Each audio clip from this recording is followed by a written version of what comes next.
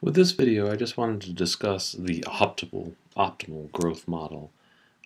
Most growth models aren't going to follow this, and I'll explain why in a minute. So here I just made up a bunch of numbers. So in the X column I have 0 through 9, in the Y column I have 2 through 16. And I've got it kind of designed to be an exponential growth type model.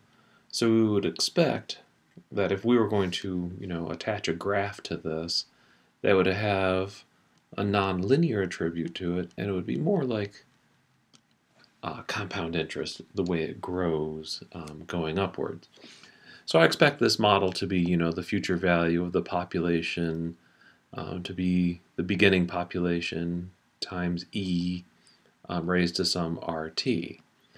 And the goal here is to find what P and R are so that we can come up with this nice little formula to figure out if we can approximate some of these other values, maybe beyond 9 here, to extrapolate some information. Now some of the information is given, like for instance P has to be the y-intercept, so we're looking at 0, 2 here. Graphically that would be this point here. So I know for sure that this is going to start off with a population of 2. The E is just a constant. It's a number built into your calculator, 2.7128. And the R is the tricky part. T, of course, we're going to let be this 1, the 2. Now whether it's years, hours, days, whatever it is, we'll just let that be our time frame. So the R is the hard part. And there is a formula for R. It's ln of 2 over D. Now D is the time it takes to double. The 2 here represents literally the time it takes to double. So if this was 3, then down here would be the time it takes to triple, and so forth and so on. But this is the general formula that the book covers, and I like using because doubling is usually easier to find. So one way of doing that is if you have the data available to you, pick a number and see how long it takes to double, or even a close approximate. It's not going to be perfect all the time.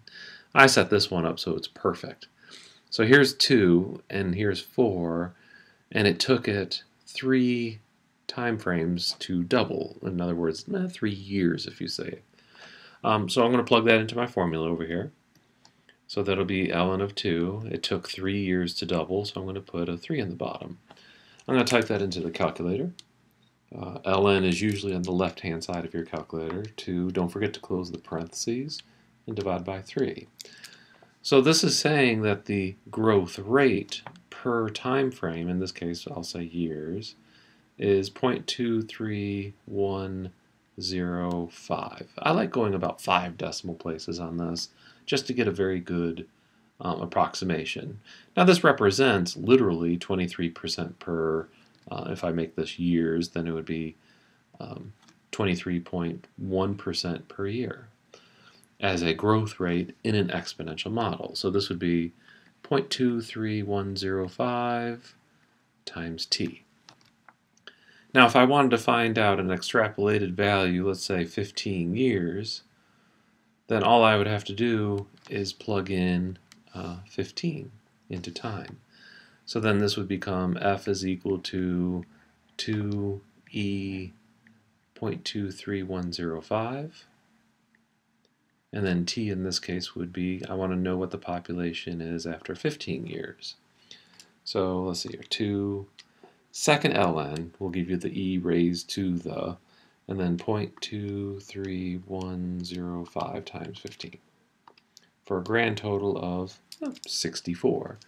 So in the future value sense, I would expect this to be 64, whatever it is, 64 million, 64 bananas, whatever. So that's one way of coming up with this really important number, the doubling factor rate. All right, so let's look at a realistic example. Here we have the population of the United States since 1900. So here year 0 is 1900.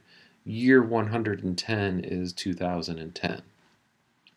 So you can see here the population obviously is going up over this time period, and each one of these points is literally the plot of 0, 76, 10, 92, and so forth and so on. And I have two models associated with these points. The blue line here is a linear approximation model. The red line is the exponential approximation model. Now, out of the two, since I'm dealing with a population, I would lean towards the red one because populations generally grow exponentially. But as I was looking up this information, the growth rate from year to year changes a lot, especially in important years like World War I, which would happen right around here, World War II, which would happen right around here, and what happens to the populations in wars is they drastically go down. World War I was horrible. The growth rate actually became negative. So the linear model seems to fit better in this case, but I'm still going to go for the exponential. So I'm going to go through my list and look for a possible doubling effect.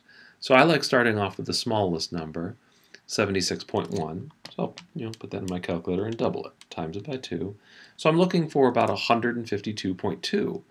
And amazingly, that's really close, 152.3. Oops, I lost my charge on the tablet. I don't know what happened. Connection lost. All right, so this is the doubling factor. It has doubled in population from here to here, and the number of years it took to do that was 50 years. So the growth rate, percent per year, that I'm going to use will be ln of 2 divided by, in this case, 50. All right, so let's see here. ln of 2 divided by 50, 0.01386.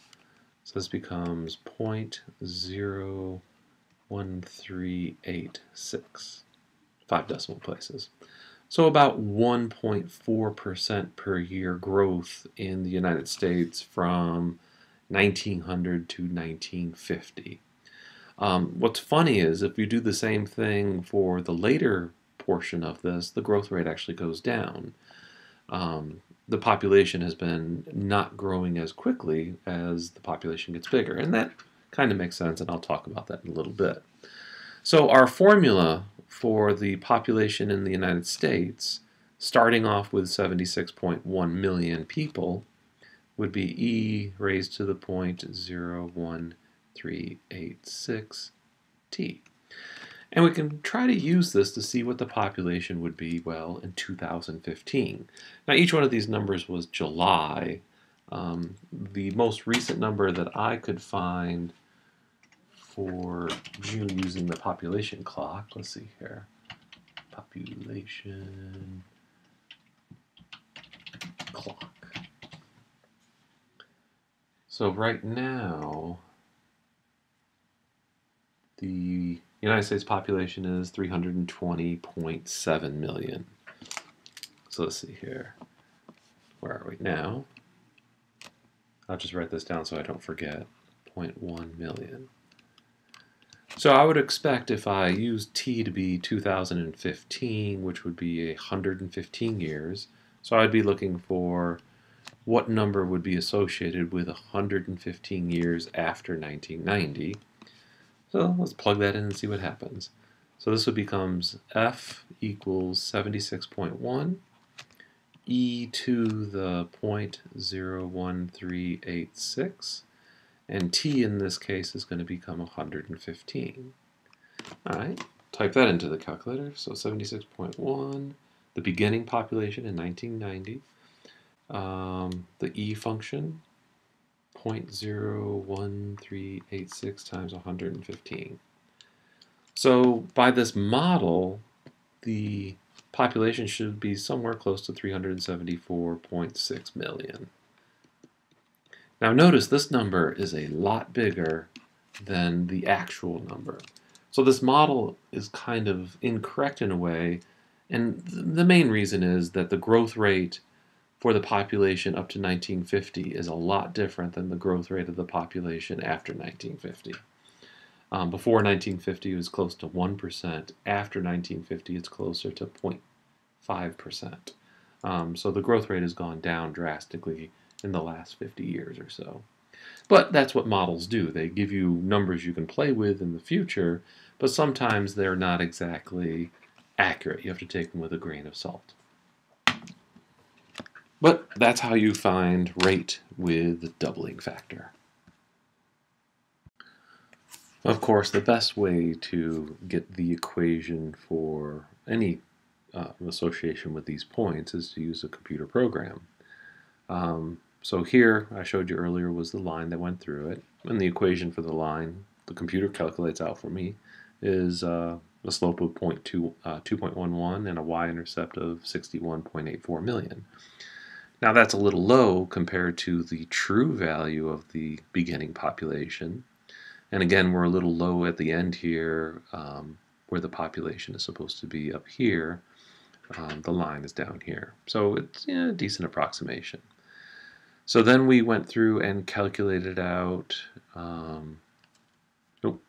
this line ourselves using the doubling factor. And this one actually works pretty well until it gets to about 1980. So somewhere between 1960 and 1970 and 1980, the model starts falling apart and the points start falling below our model, which is okay. It's still pretty accurate up to about 1980. The computer generated one for us, or for me in this case. It changes the y-intercept a little bit, so it makes it start off a little bit high, but it does force the curve to stay close to all of the points throughout the motion. And it gives you the function over here, 81.36 e to the 0.01. I can't get it to go beyond the 0.01.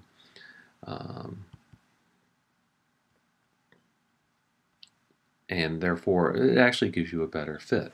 So the computers are already pretty much programmed in here to give you the equation of graphs and whatnot, and then you can just interpret it as the rate and the beginning population.